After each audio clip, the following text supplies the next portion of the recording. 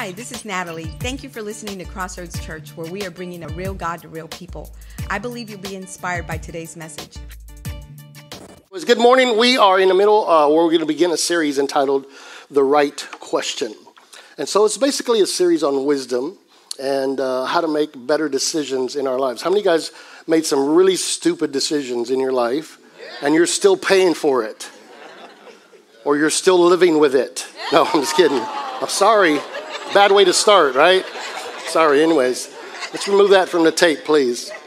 So it's basically an idea of making some good, solid decisions in our lives. And the way we make good decisions is by asking great questions. All right, life is all about decision making, isn't it? Decision making on a daily basis. Some of us are very quick to make decisions. Some of us need to have a bunch of knowledge and process all this stuff, and even then we can't make a decision. Some of us take a little bit more time. But isn't this the truth? We are where we are today because of the decisions that we have made, for the most part. Here's what we know to be true. Our futures will be determined by our decisions.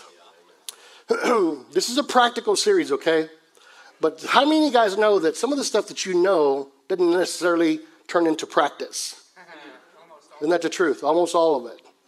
So, but our futures will be determined by our decisions. Making decisions is a little bit complicated. I remember beginning in the first grade, elementary school. The teacher told us, actually it started at home with my dad and mom, but I remember going to elementary school and the teachers, one of the first things they told us is what? Don't be afraid to ask questions. So I'm like, okay, thank you, because I was all nervous. I'm, 7 years old, however old I am in first grade. Miss Smith. And so I'd be asking questions like, man, I need to know. Hey, what is this? What do you do here? And of course, what did she do? She would answer my questions with another question. Natalie, you don't like that, do you, man?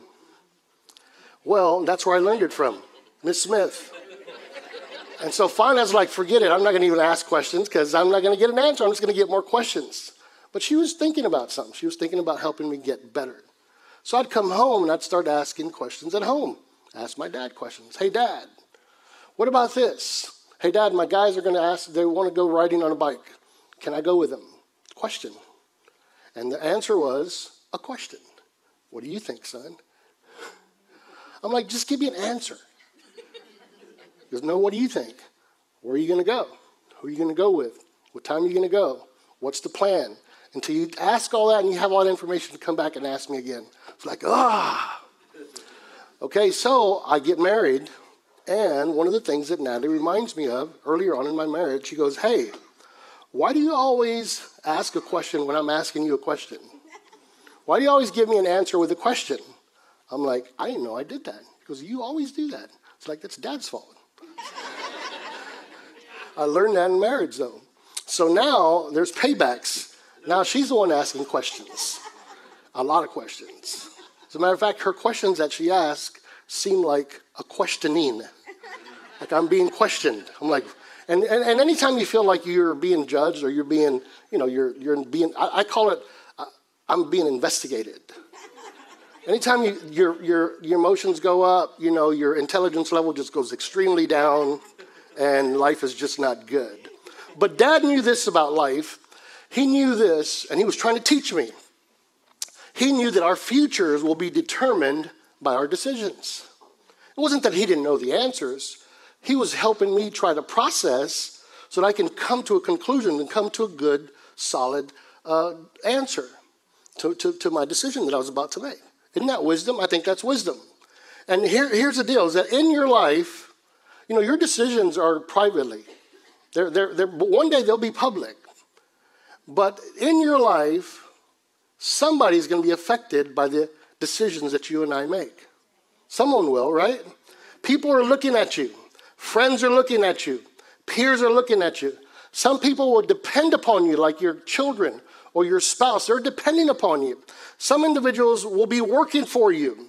But the point is that their lives can be better, or maybe they could be made worse also, based upon the decisions that you make. In other words, let me say it this way. You're not the only person that is impacted by your decisions. You're not the only person impacted by your decisions. As a matter of fact, the truth is, you and I have no clue who will be impacted by our decisions. There are descendants that you will never meet that will probably be impacted by the decisions that you make while you're here on this earth. Our fingerprints of decisions are on the future of someone else's life. You know, yesterday it was a great illustration. Bless you. That sneeze, could impact someone else. What was I saying? Oh, yeah. The other day, a great illustration this brought to my attention. So we were at a memorial service we were doing. A friend of ours had passed away, and she was a good friend of ours, or a friend when we were growing up. But during the eulogy, one of the close members of the family came up and started sharing. I'm standing over here in the back. And once he starts speaking, he says, and this guy back here, and then he's pointing to me. He goes, and this guy right here, let me tell you something about this man right here. I'm like, what is he going to say? I'm thinking at first, but he said, this man changed my whole life. Because when I was young, he led me to Christ, and my whole life has changed. And I don't remember, have no clue. But I made a decision when I was a young boy serving Christ to get out of my comfort zone, get out of the moments of fear, and press in just to share the gospel. I couldn't save anyone. That's God's deal. But I can share with my mouth that he gave me the good news. And so one decision impacted a man's life that I had no clue was impacted. Does it make sense? The same is true about every single one of us. Think about this. Do you think your life would have been different if your parents or grandparents had decided something different about just maybe even some minor issues in their life? Absolutely, isn't it? Some of us would not have even been born if mom would have made a different decision. Some of us, not us here, but some are not here because of the decisions that people have made. What if your dad had chosen to stop picking up that bottle? What if your mom got help rather than run off and leave the family? Or vice versa, what if your dad decided to beat that habit and keep that family and press into the things of God? Yeah. One decision away. We don't know who hangs in the balance of the decisions that we make. In other words, let me say it this way. Private decisions, even though they're your decisions, you're in America, you can do whatever you want. But private decisions have public outcomes, period. Private decisions will always have public outcomes. People will be impacted because of the decisions that we make. And if you're a lot like me, the right questions result in better decision making. And if you're a lot like me, you want to get this right. You can see the ramifications of other people's lives sometimes, or persuaded one way or another by the decisions that we make. Does that make sense? Now, don't get it so heavy on you that it's like you're feeling convicted if you don't do anything. If you pause, you get paralyzed. No, take ownership of it, and let's make some good, solid, quality, better decisions in life, right? So this whole idea of the right question series is basically, I'm going to introduce to you 5 questions that are going to be used as a framework to help you make better decisions in life. We've used these questions in our life, and I'm going to say right up front that this is not all these questions. I have a mentor of mine who I've been, following since I was 20 years old. And some of that comes from him. Some of that comes from his son, who he passed it on to him. Some of you guys know Charles Stanley, the old Baptist teacher, communicator. I think he's still on TV.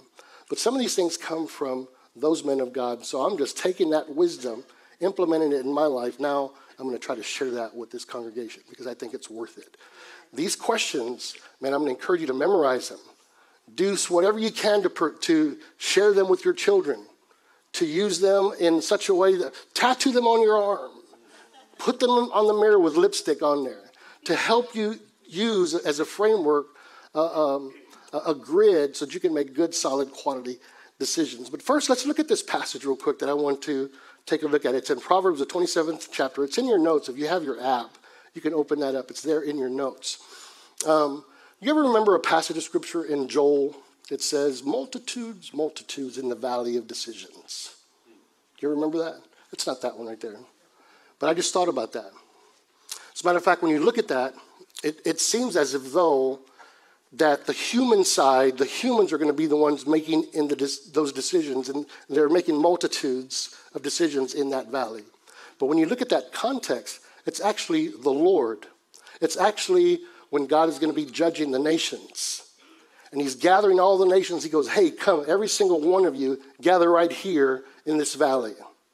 I am going to be making decisions based upon the decisions that you have made. And they have not been good decisions. Multitudes in the valley of decisions. No condemnation. Thank God, he already made a judgment. He condemned Christ. He put sin upon him so that you and I can be free and walk in grace and freedom and mercy and compassion. Amen? That's the good news. But this particular passage right here in Proverbs 27 says it this way.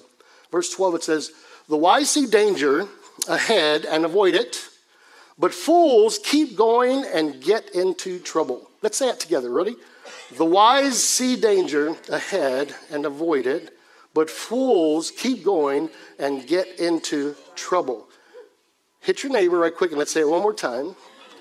The wise see danger ahead and avoid it, but fools keep going and get into trouble. You got wise people and you got foolish people in this passage, right? Who are wise people? The wise people are the people who see it. Actually, both of them see it. The wise person sees danger and the foolish person sees danger. But what is the wise? How are they different? The wise people, they are people who see that life is connected. They are people who see that they can connect the dots. They are the people who don't make decisions immediate. They look into the future and make decisions based upon not the now, but the future. They see that the decisions that we make today will result in a preferred future or a bad future in life. Does that make sense? Wise people are individuals who recognize those things. They decide where they are and where they want to be and make decisions based upon that. In every aspect, where they look at where they're at spiritually. They look at where they're at financially. They look at where they're at relationally. They make decisions based upon where they want to be in those areas for their future. So when we see that, then they just pause and evaluate. The foolish people, they approach life as if it's disconnected. They just look at the immediate. They know better. They see danger. They know better when they stop and think. But here's the problem. They don't stop and think. They just what? They keep going and they get into trouble. Anybody ever have friends like that? I did. He lived in the same house and slept in the same bed as me. So we can say this to be true. Decisions determine direction. Isn't that the truth? Yeah. Your decisions will determine your direction in life. Your decisions and the decisions of others in part landed where you're at today. Now, when I thought about that statement, I felt myself push back a little bit. I felt myself make an excuse and start resisting a little bit because it's easy to blame others. Now, you and I both know that we make decisions that landed us where we're at today. But we also know, and this is the hard part, that other people have made decisions, poor decisions that hurt you and harmed you and broke you. And you feel as if though, based upon their decisions, you're at where you're at today. And in part, that's true. But however you responded, however you reacted, even though how difficult it was, your response is still a decision. Does that make sense? Your response or your reaction is still a decision. My therapist used to tell me, he goes, Marcus, because when a dream dies, when people who know better hurt you, and sometimes they don't even know they hurt you, but when they wounded your soul, when a dream dies, a lie is born. So it's not what happened to you. It's the lie you believed when it happened to you. Because find out what that lie is and take care of that. But your response and your reaction to that, I was upset. I was going to say the wrong word, but I was upset. When he's told me that, I was like, you're a fool. I said, I'm a therapist. I'm 80-something years old. You're a fool. It's like, true. But it hurt. It hurt. I was like, wait a minute, man. I didn't ask for that. He goes, no, but how you respond still, how you react still is a decision you make. And so that's true, isn't it? That's freedom right there. I don't know about you, but that's $110 right there. But know this, a response is a decision, period. A measured response, let me just say this, a measured response is always a whole lot better than an immediate reaction. A measured response is, decisions not only determine your directions, but decisions also determine your story. I asked a question to somebody this morning, goes, what story do you want to tell? Do you love the story that you're currently in right now? Because the decisions that you make determine your story. Consider the story that you want to tell. Consider the story that you want other people to tell about you. We see it all the time. People walk into the church. Mira, OMG, look who's in the church. Have you heard? And she's in church today? Or he's in church today? I can't believe that. Why? Because decisions, maybe that they made or maybe not, have impacted their lives. And now it's impacting other people. Does that make sense? Good news. If you don't like your story currently right now, if you don't like the chapter that you're currently in right now, you can do something about it. You're one decision away. So decide a good story. You and I can decide today, after this message, we can decide for a better story. But here's what I know about all of us. Is that you, Ram? Ram, here's what I know about you. You got to be honest with yourself. You have to be honest with where you're at right now and why you're here right now. The other day we were doing a small group in our house, and my grandson was passing by. He grabbed some food. He was passing by to go to his room, and I said, "Hayden, stop right quick. I just wanted to put him on the spot. Like, tell me the one thing you learned from your dad." And he paused and he froze and he couldn't think of anything. He goes, And I started thinking, I was like, wait a minute. I've been raising him for the last 16 years. Tell me one thing your popo's taught you. What'd you learn from me? And immediately he just puts his head down and goes, honesty. I'm like, man, I didn't even know that. I thought I had a problem with that. But that's what he's learning from.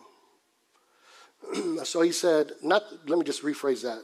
I don't think I have a problem with that. I'm just, okay. I caught myself. I'm like, I'm always doing stuff to myself. Like, be honest with your, be truthful about where you're at. Because one of my words one year was truth. Truth in the inward parts is pleasing to the Lord. And so a lot of times I have to stop and say, why am I actually saying that? Why am I actually asking this?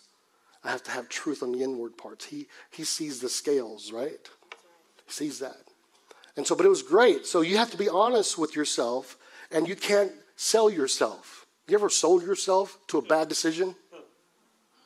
We might be horrible salesmen, but man, when it comes to selling yourself bad decisions, we're like masters at that. We have a master's degree in that. And anybody ever sell yourself on a bad decision? Here's the one thing that we have in common. With every bad decision, here's the one thing that's in common. You were there. You were there, right? We were all there. Before that bad decision, though, took place, usually you sold yourself. And so whenever you find yourself selling yourself, when you find you're thinking you're selling yourself to make a decision, pause. Let me give you some examples. You want to know why that girl that you picked in the very beginning now has become a bruja or a witch? You want to know why that good-looking guy that's like, man, he's not, I love his good parts and his bad parts are just, it's okay, it'll be okay. You want to know why that good-looking guy's now your control freak? You want to know why you bought that ski boat after your friend took you on his ski boat ride? You sold yourself. You want to know why you married that person? In the multitude of all those red flags that were there on the inside, the multitude of all those multiple calls that Mom was calling you on, that one call that Dad said, are you sure? What do you think? Or your friends like, are you crazy? You know why? All those things, we sold ourselves. We sold ourselves because it was, man, emotion and appetites that we have. We sell ourselves on those good things.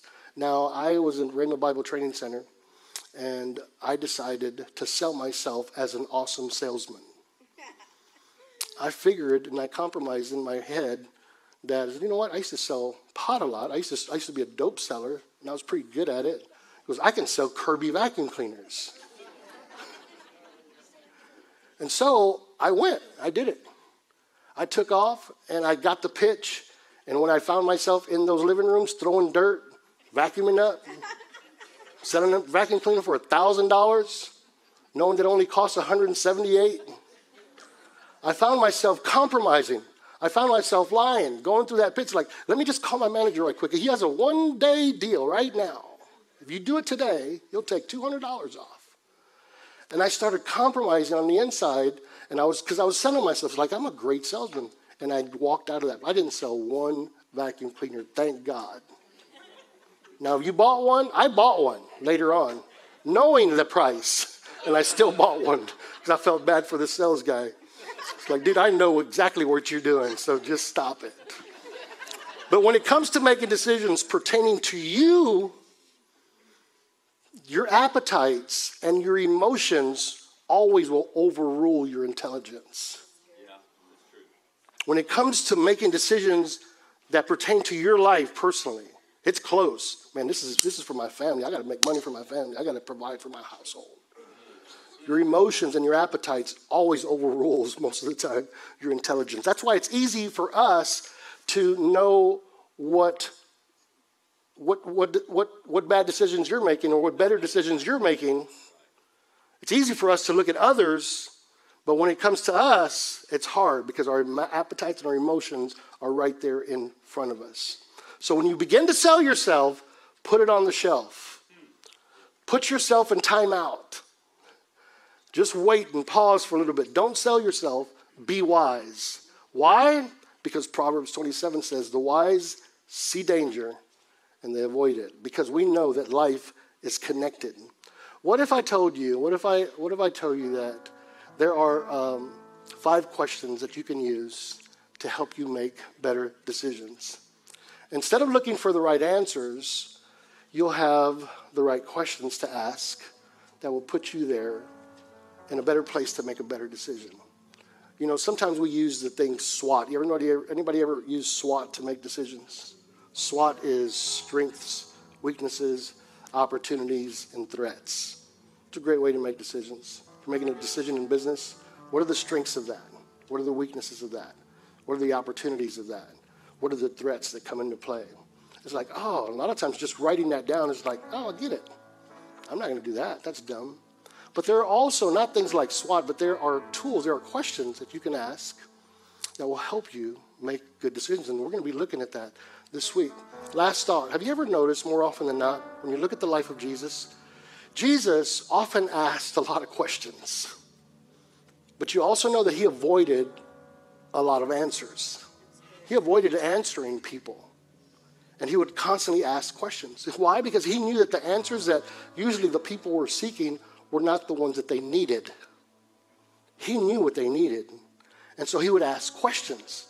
And it would provoke them to think, to dissect stuff on the inside, internalize stuff, for them to recognize what was most important. Let me just give you some of the questions that Jesus asked real quick, and I'll close. Go back where Jesus is. Go back. Yes, that's it. What are you looking for, the disciples in John 1? I see you're looking for something. What are you looking for? You come to Crossroads Church, you guys. What are you looking for? You looking for entertainment? You looking for smoke and mirrors? Or are you looking for life-changing truths that will help you in your life? What do people say that I am? Who do people say that I am? And then he says, who do you say that I am? Great questions, right? This is all Jesus is talking all. It should be in red, but they're in white. Why do you see the speck that is in your brother's eye, but do not notice the log that is in your own eye? Question. I'm like, stop asking me questions. Here's another 3. Do you want to get well? Do you want to have a better story? You want to get Life be better for you? What good will it be for someone to gain the whole world yet forfeit your own soul? If God clothes the grass of the field, which is alive today and tomorrow is, wouldn't he take care of you? Do you think God will take care of you? Won't he clothe you? You have little faith.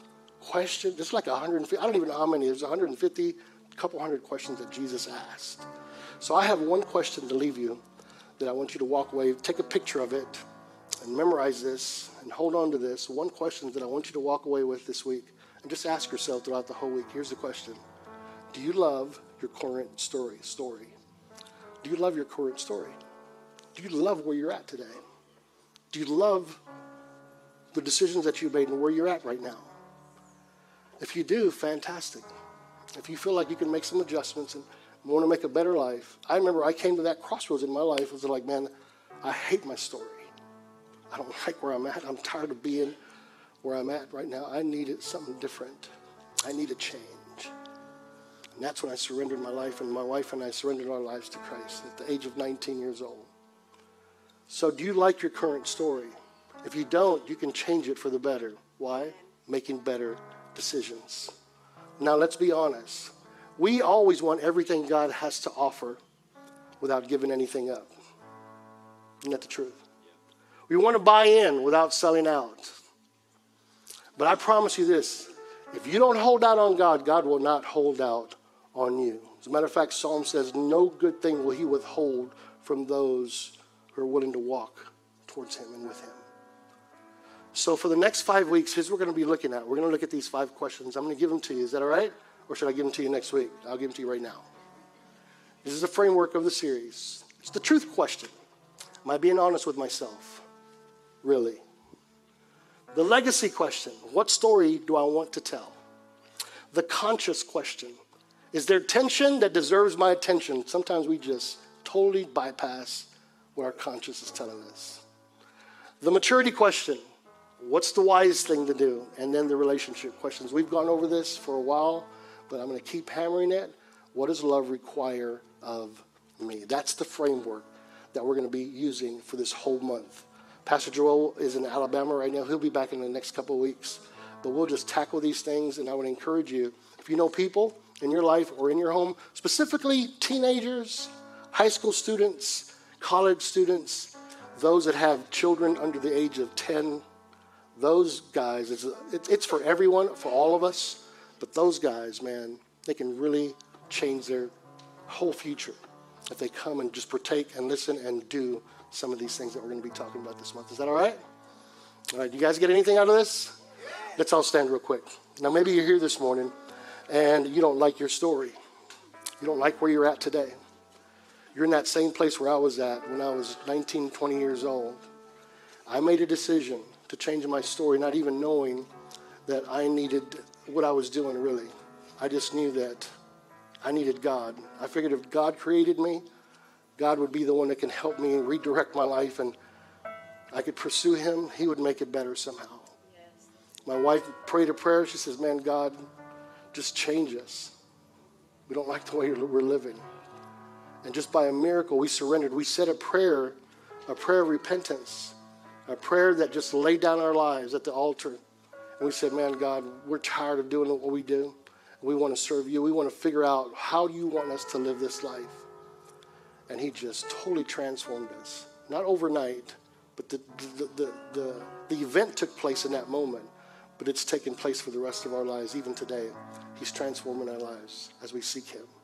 So if you're here this morning and you don't like your story and you realize that you've never made a decision to follow after Christ, I want to pray with you. If you've never made that decision before, you want me to include you in this prayer, could you just lift up your hand? Because I would love to pray with you this morning. You've never made a decision to Christ. Yes, ma'am, I see your hand. I see your hand out there, sir. Don't be ashamed. It's a decision. That's another decision. I don't want to raise my hand because I'm afraid of what other people will think. Who cares? No one will stand before you and Jesus. No person on your left or on your right will be there when you stand before the Master. It's only you and him. If you are ever in the Seguin area, come visit us on Sunday mornings at 9 or 11 a.m. Or you can just download our app and receive our weekly messages right to your phone. Just text CC Seguin to 77977 and click on the link that you receive. May the remainder of your week be enriched with God's favor and blessings.